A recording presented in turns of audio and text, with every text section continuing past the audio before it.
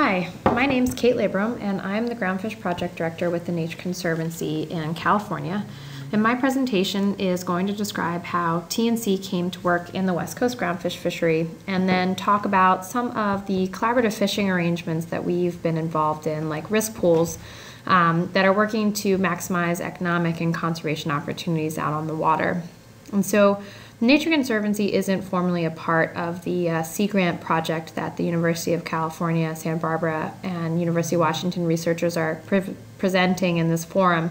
But we have been asked to share some of our relevant experience and some of our findings from our engagement in the West Coast Groundfish Fishery.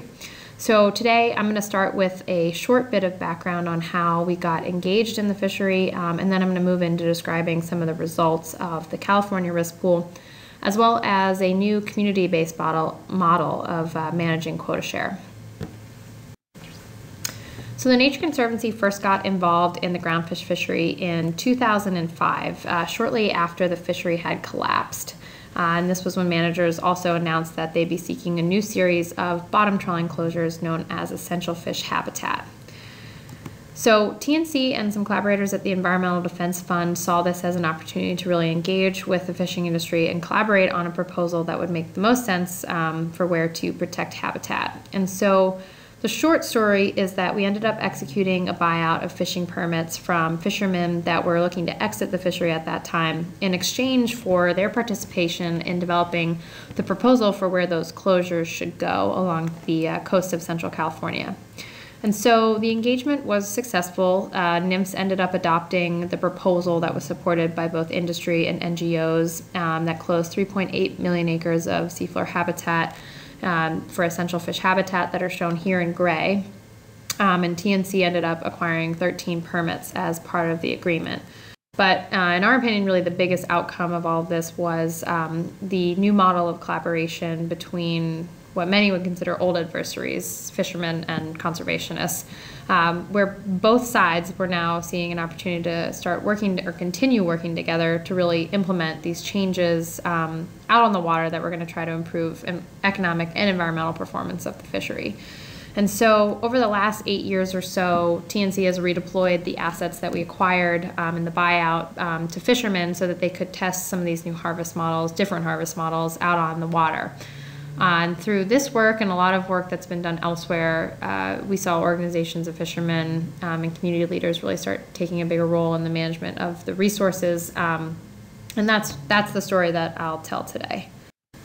So fast forward to 2011, this was when the groundfish fishery on the West Coast transitioned into an individual fishing quota system. And TNC was allocated a large percentage of fishing quota based on the permits that we had acquired back in 2006. And so this new model posed a fairly big challenge to a lot of fishermen along the coast because of a very small individual allocation of quota for these guys, for overfished species. So this is a picture of an overfished species, this is the yellow eye. And these fish constrain the economics of the fishery because they're caught incidentally when fishermen are trying to target other more abundant or valuable species. And if you end up running out of quota for any species in this system, you have to tie up your boat, stop fishing, and go buy more quota on the open market, which generally can be not a good situation to be in because the quota can be expensive or can even be unavailable. And so the idea of risk pools or an insurance quota pool was floated early on as a solution during the design of the IFQ program. And about 4 years ago, we got together with some of our old fishing partners and new fishing partners in California that were really concerned about these challenges. And we ended up creating the California Risk Pool, which is just an annual agreement or a contract really between 3 fishing associations. There's the Fort Bragg Groundfish Association, the Central California Seafood Marketing Association, and the Half Moon Bay Groundfish Marketing Association.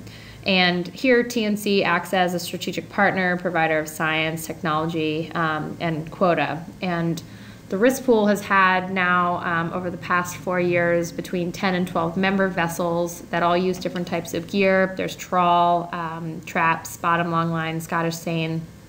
And Each year, this pool directly manages over 100,000 pounds of just overfished species quota, and then indirectly manages about 10 million pounds of target species quota.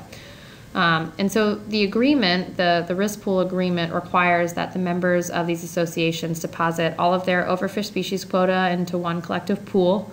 TNC places their quota into that pool too, and then it requires adherence to a few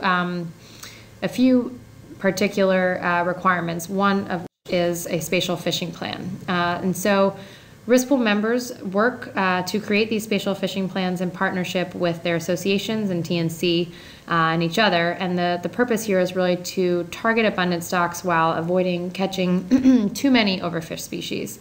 And so these plans end up combining, first and foremost, all of the fishermen's deep local knowledge of the resource and the habitats.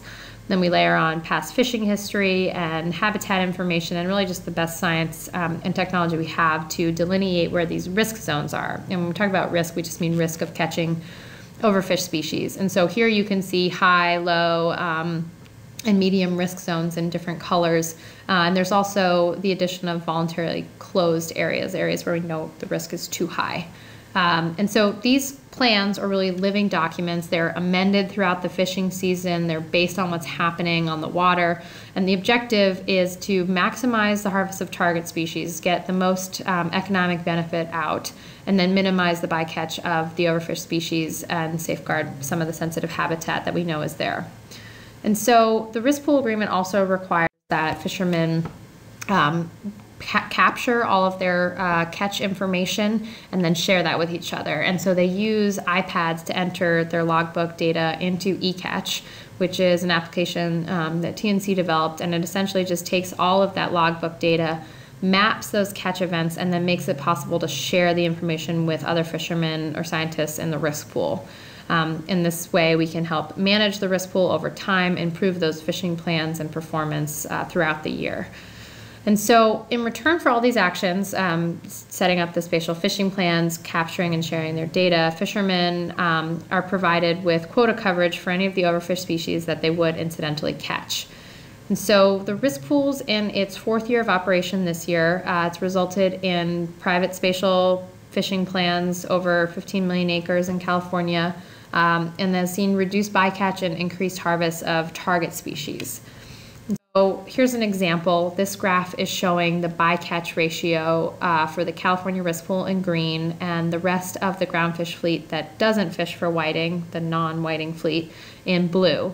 And basically what we mean by bycatch ratio is just the percentage of overfished species caught to out of target species caught. And so when you're comparing these numbers, it really just shows that a smaller number indicates that there's less overfished species caught while harvesting target species.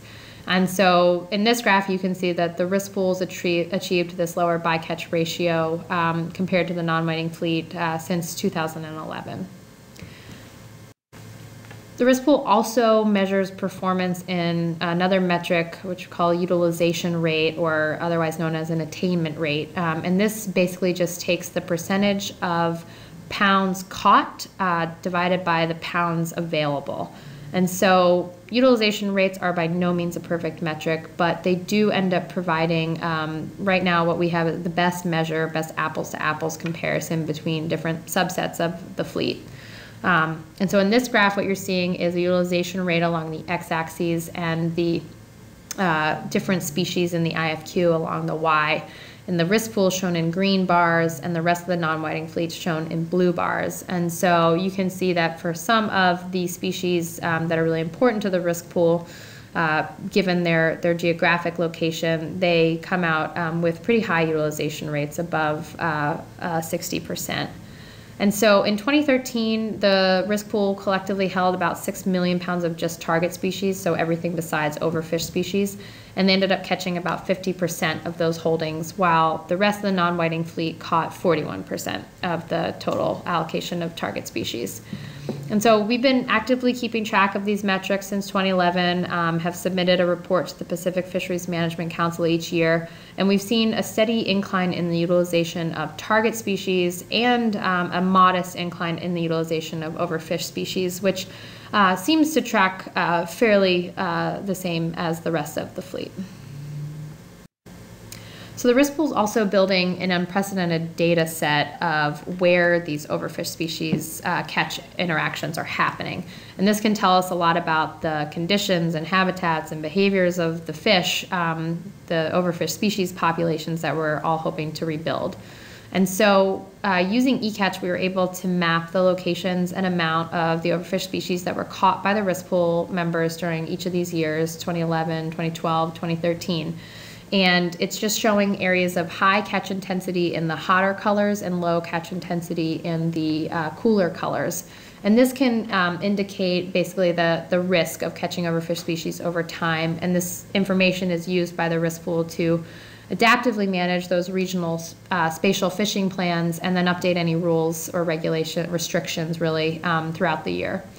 The data that eCatch collects also, it's done on a set-by-set basis rather than a trip-by-trip basis. So we can get measures like the risk of encounter, which is just basically a percentage of all the sets where overfished species were caught. And so, for example, in 2013, the risk pool harvested overfished species on about 28% of all their sets. So beyond our work with the risk pool, the Nature Conservancy's long-term goal in the groundfish fishery has really been to transfer quota ownership back to port communities and fishing associations and secure permanent and local access to the resource and incentivize long-term stewardship. And so, we think that by placing the resource back into the hands of fishermen and community members, it really places a lot of the decision-making and solution formation back at the same scale as what the local environmental and social and economic considerations are. And those are really what should be going into management. And so after the IFQ system was introduced on the West Coast, there were concerns about consolidation of quota away from small port communities, and this led to a lot of conversations about forming new organizations or types of nonprofits that could hold and manage quota and basically ensure that continued access would be there in that particular community. And so in June, TNC executed our first transfer of quota share to the newly formed Morro Bay Community Quota Fund. And this quota fund is a nonprofit organization that's overseen by an independent board that's made up of fishermen and local community leaders, scientists, and economists. And it plans to lease quota out to local fishermen and others who commit to meeting its goals of environmental, economic, and social benefits. So TNC ended up transferring about $2 million worth of quota to the fund, marking a pretty major milestone in this project and a transition of the management of these assets. So this diagram here is just showing how the fund will operate pretty simply. And it's essentially providing a pathway for new entrants to enter the groundfish fishery and for local fishermen to continue having access to quota share. So the fund's planning to manage its overfished species quota through the California risk pool, which you can see on the left. And then it will also invest some amount of its profit into collaborative fisheries research projects intended to improve management along the coast. And so the formation of quota funds we're seeing as a positive trend now, and it's actually spreading up the coast into other communities like Monterey and Fort Bragg. So to wrap up, we and fishermen and community partners and leaders are finding that some of the most viable fishery solutions are really placing as much of the management of the resource back into the hands of the local fishermen and the community. And so in our opinion, we see it that if there's a secure access to the resource, there's adequate scientific information to act on, then there's this natural self-interest for the cooperatives and the community to really manage those resources for long-term productivity, for long-term profitability. And we're seeing that now through 4 years of the risk pool operating and hopefully through the development and ongoing operation of these community quota funds.